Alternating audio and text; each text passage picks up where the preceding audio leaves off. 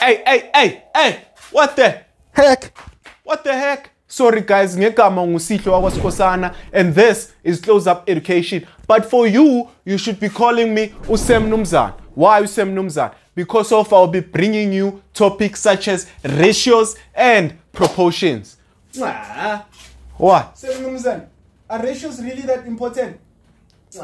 Yes, ratios are very, very important. Why? Because we use ratios to compare relationship between values by division. Let me write it down. A comparison or relationship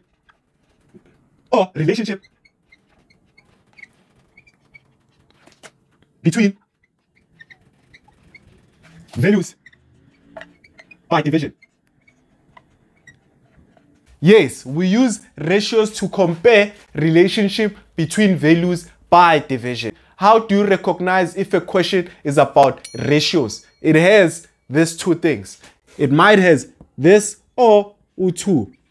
What do I mean by that? It could be 1:2 or 1:2, or even you could write it on a fraction form like 1:2. In a fraction, 1:2 simply means half. But then in a ratio, it can mean a different thing. It can say 1 sandwich for 2 people. 1 sandwich for 2 people. It compares things of values, one to another. Let's continue. Okay, example number 1. Example number 1. Let's say you are comparing between 6 oranges to 3 apples. Like 6 oranges, 1, 2, 3, 4, 5, 6. To how many? To 3 apples. 1, 2, 3. 6 oranges to 3 apples. Okay, write it in a ratio form. How do you write it in a ratio form? You just say 6:3, right? 6:3. You could also write it like this, 6:3 or 6:3, right?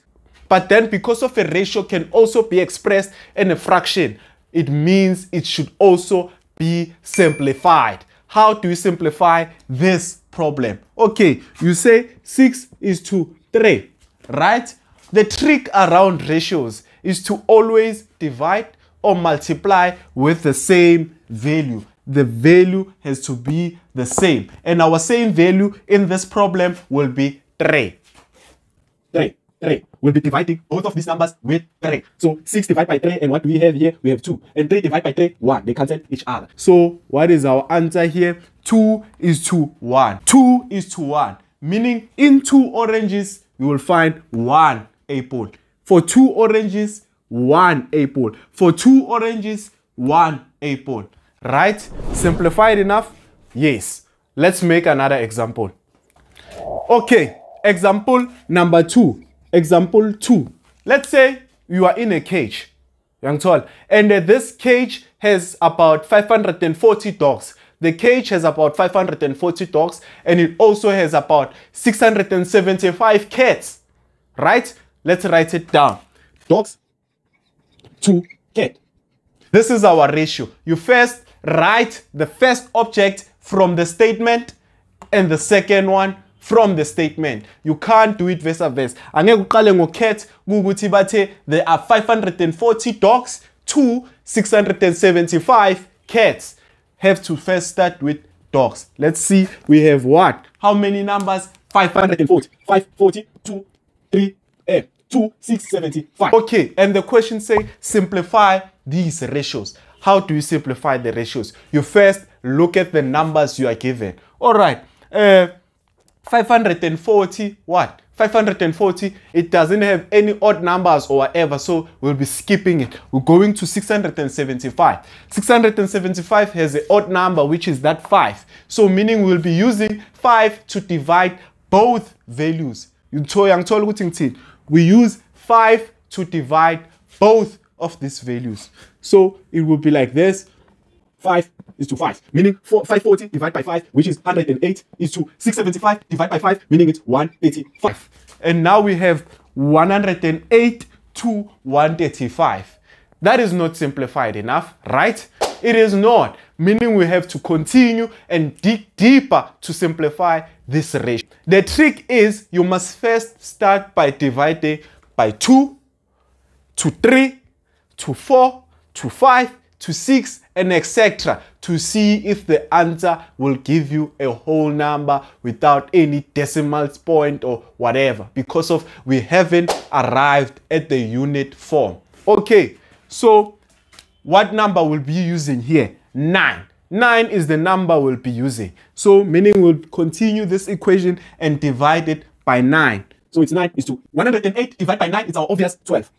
Then 135 divided by 9 is our obvious 15. Right? But then, man, we have 12 and 15. Are these the most simplified? Are we done here? No, we can't be done here because of we can still simplify U12 and we can still simplify U15 with the same number. And we divide by 3. So what is it? It's 12 to 15 divided by 3. Both values must be divided with the same value. So it's 12 divided by 3, we have our 4 here. It's 2. 15 divided by 3, we have our 5 here. Right? Then this is in its simplest form. You can never go down from 4 is to 5.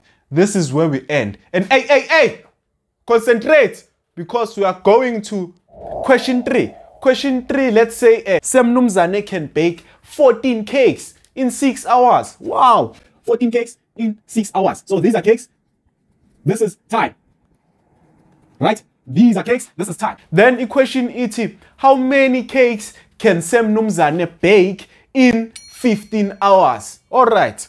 Mnumzane, 15 hours. How many cakes can you bake? Is 2. We don't know. This is what we want.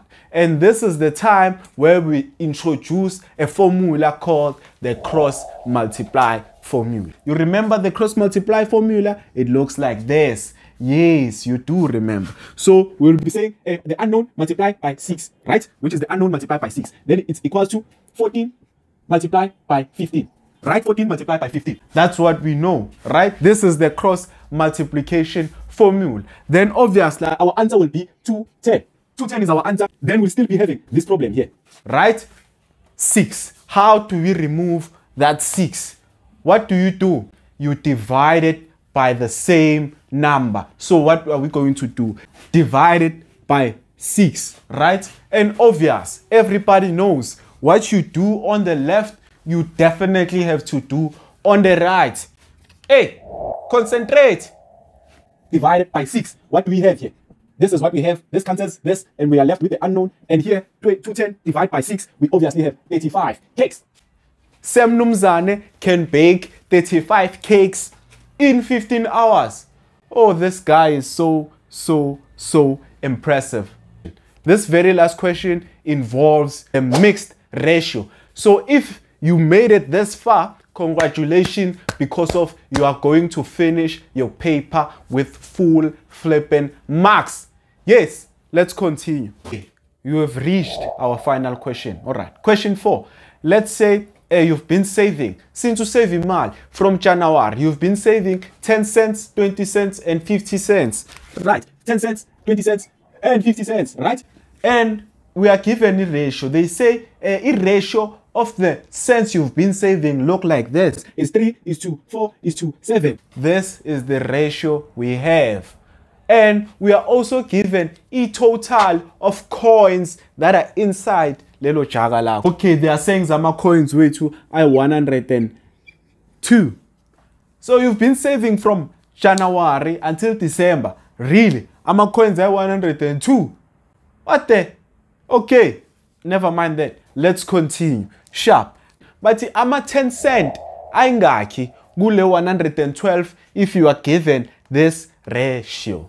What do you use? The cross multiplication formula. Kanjani? Simple. Bheka kanjani? You just write your ratios. 3 is to 4 is to 7. Right? 3 is to 4 is to 7 is the ratio I given. Bese sothi, what is our total? Total is very important. Mase sikhuluma about mixed ratios. The total. How many? 3 plus 4 is obviously our 7. 7 plus 7 is 14. So what do we have here? We have 14. And the total of total coins is 102. That's what we know. Loku aswazi, this one aswazi, na loku aswazi. The question is, aingakama 10 cent.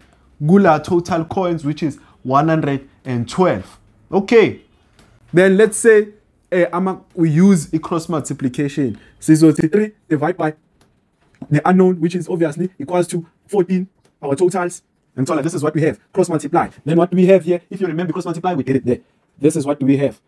14 equals to 3 times 12, 112, sharp, right? 3 times 12, we obviously have 336, right? 336. Then we still have this problem that we talked about with question 3. If you've been watching the video, you would understand how we solve the problem. We just divided by 14, the very same number, so they could cancel each other. 14 equals to 336 divided by 14. What you do on the left, you also do on the right.